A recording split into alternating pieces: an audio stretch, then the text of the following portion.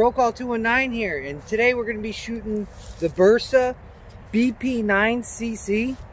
I got this gun from work, a little over 300 bucks, I think $320.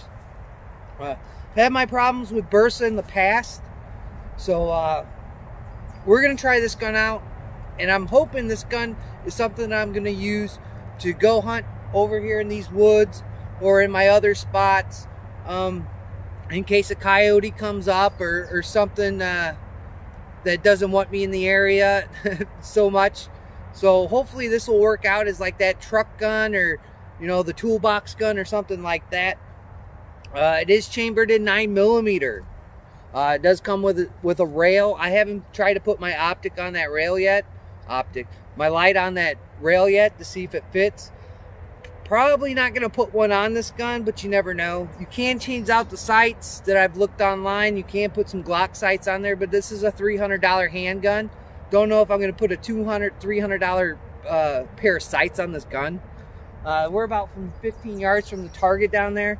We're going to shoot, and we're going to just check functionality of this gun. I'm not doing any kind of accuracy test or anything like that.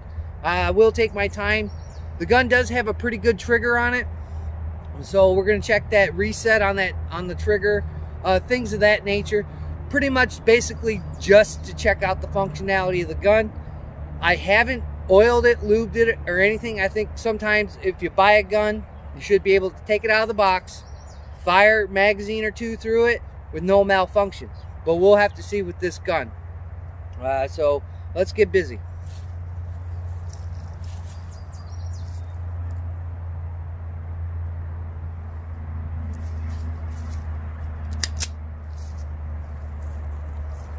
Just to point out, it does have a loaded chamber indicator at the top, and it has no other safeties.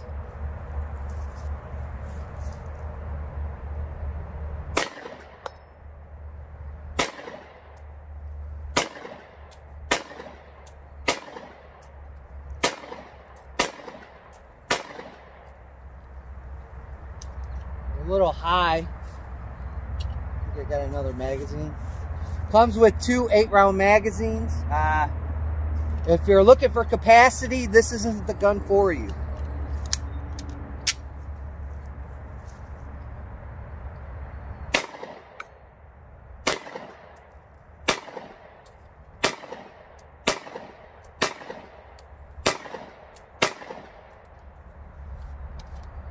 All right. So far, so good. No failures at all. Shot fine. The recoil's manageable. If you're not used to 9mm, then might be a tad bit snappy for you. For me, it's nothing new. Little high. The sights are not adjustable. Maybe that front sight is, but the rear sight is not. There's no, you can see it, there's no room for anything. So I'm gonna go fill up these other magazines, and we'll give it another go. So I look at this gun as kind of a Glock type style gun. Doesn't have the ergonomics of a Glock. My hand fits farther towards the front of the firearm than usually a Glock does, because the Glock to me has a weird grip angle on it. So this one, it feels okay in the hand. If you look closely, you can't change out there's no back straps or anything like that.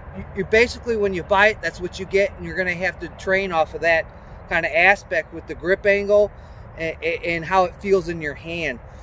This one feels all right so far. It's not really beating up my hand too much. The checkering, again, on the side panels, that's gonna need some help.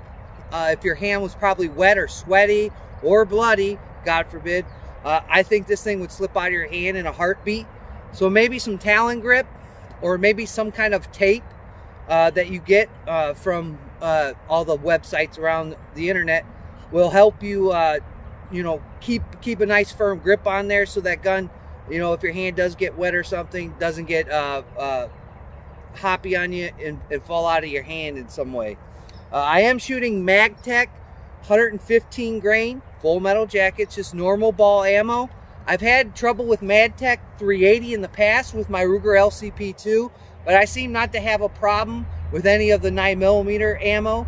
So maybe it was just a fluke with the 380 stuff. So we're gonna put another couple rounds through this gun and get down and see if this gun's gonna function or not.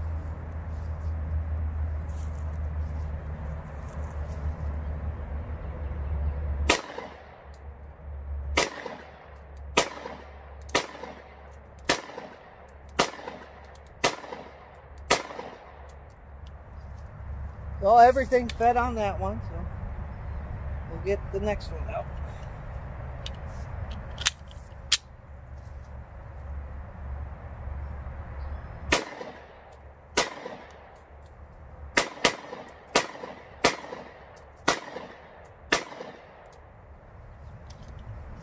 All right, no problems. It's working well. I can see I am shooting high. I am shooting high with this gun. Trying to compensate a little bit for it, but I can tell I'm shooting high, which I don't know, maybe it's just me. I'm not going to blame the gun just yet. I think it's just me. I haven't shot in a while.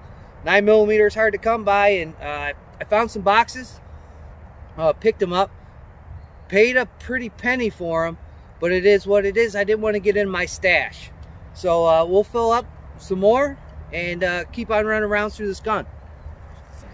So the next set of ammunition that we're going to use is cellular and below, or cellular and pellet, whatever you want to call it. I'm not going to discriminate. Please don't do it against me. So we're just going to put these down and see how these function with the firearm, and hopefully we can kind of dial this gun in.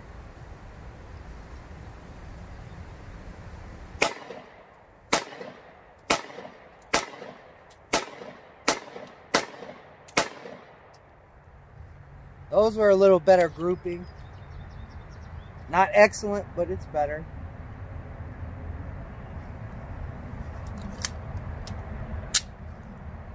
We'll check out the trigger reset.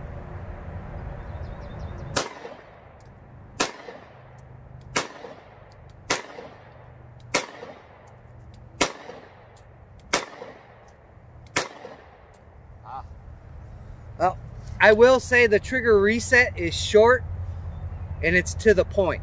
So just shooting a little bit like that, I can tell that follow-up shots are going to come off a little bit quicker. I just tell you, the reset is pretty good. That was one of the things that kind of drew me to this gun, was the trigger. Not so much the company, but the trigger. So far it's shooting well. So let's continue to shoot it and see how it goes. So give me 1 second. All right, so we have some more of the S&B. I do want to mention that a coworker of mine had bought one of these guns. She took it out, she shot it. She said she only had a couple malfunctions with it. Again, she's not an avid shooter like me and the rest of the people. So I don't know if she was doing something incorrectly. I'm not sure. But she said she did have a couple of hiccups with this gun. So far we haven't. We're approaching 100 rounds at this point, so let's keep on shooting the gun.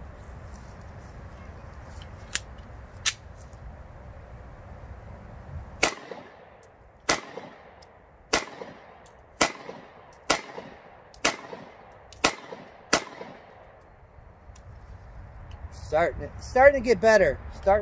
Getting used to the trigger. Here we go. Oh. There's a failure to feed. Let's take that out. Right on cue, right on cue. Take that out. Make sure the round is seated in there correctly. All right, let's go.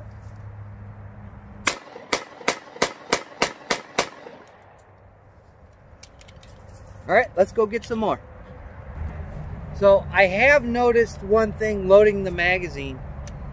As I was loading this magazine and pushing the rounds in there, if you can see it, that round kind of nosedives on there. So that might have been the problem with it. So just make sure that that round is seated in there correctly. and it even got stuck. If you can see these little lips in there, I don't know how well you can see that.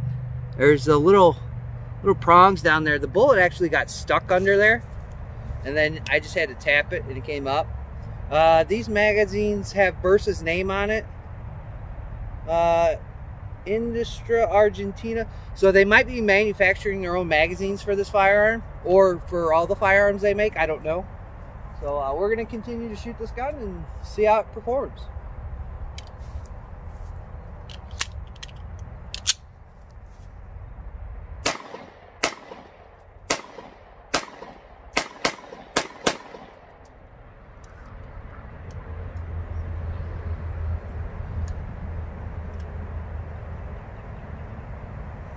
There's a little critter running back there. Scared him.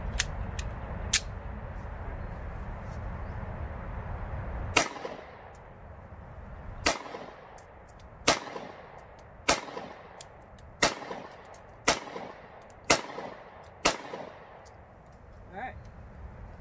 So I think I got 2 more rounds, and that would be 100 rounds through this gun. So put the last 2 rounds in here. All right.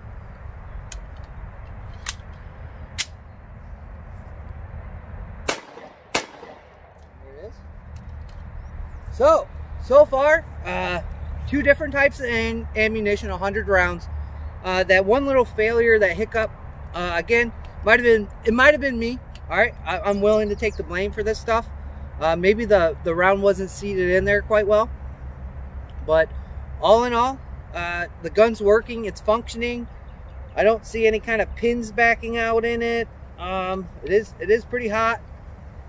So I don't see any kind of physical damage to the firearm. But we'll continue to shoot this gun on and off and see how it does. So far it works. Typically with guns with me, shooting them is fun. But if I'm going to carry something, if I'm going to rely my life on it, or my family's life on it, I'm going to make sure the gun's going to be functional. 100 rounds doesn't do it for me.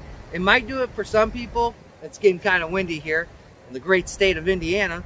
But 100 rounds just doesn't do it for me.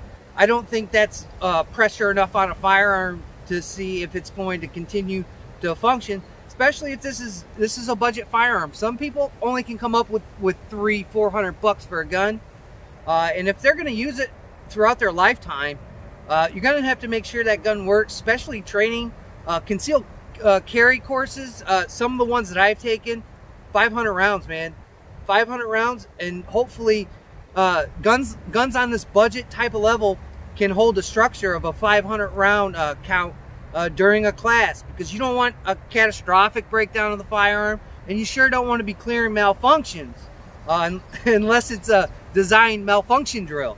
So we're just going to have to keep an eye on this gun. I'm going to keep shooting it. Again, 9mm is not very available in my area, my specific area. Don't know how it is on your end, but in my area, it's not very available. So I'm going to just kind of baby this gun and put, maybe a half a box or a box through it every once in a while. Again, I'm carrying my 38. You can't see it, it's off camera. But I'm carrying my 38. That gun's reliable. I've already shot that gun. It's fine.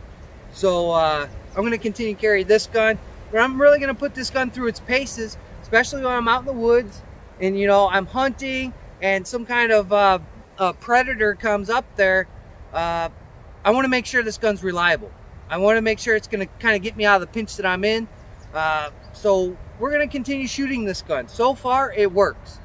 So far, we only had that one little hiccup, but I think that was my error. So I'll put that pin in my column, not the firearm or the company's column. But we're going to continue to shoot this firearm, check its functionality. When we get to that 500-600 round count and I still don't have any kind of malfunctions with it, this gun's going to go into the rotation for hunting. It's going to go right into my hunting vest, and I'm going to carry it around for me. And always take it out once in a while, shoot the gun, make sure it's still going to, even though it comes over that threshold of the 500-600 rounds, that it's still going to maintain reliability. So for all that being said, hope you enjoyed this video. Like, comment, share, subscribe. Please, if you want to come on the live chats, interact in there. All the interaction, whatever you do around the channel, whether it's the thumbs up, the thumbs down, the like, the commenting, the subscribing, whatever it is, helps the channel out, helps us keep the gun content flowing on platforms like YouTube. If you'd like to follow me, you can go follow me at RollCall219 on Instagram, where I post pictures of some of the firearms that come through the shop that are neat and unique, and some of the firearms that I purchase to get you ready to see the next upcoming video. Also, I'm on Twitter, where I tweet some of the politicians almost every day, especially those shitbags like Joe Biden, AOC, and those people that want to take our freedoms away. Definitely got to tweet them.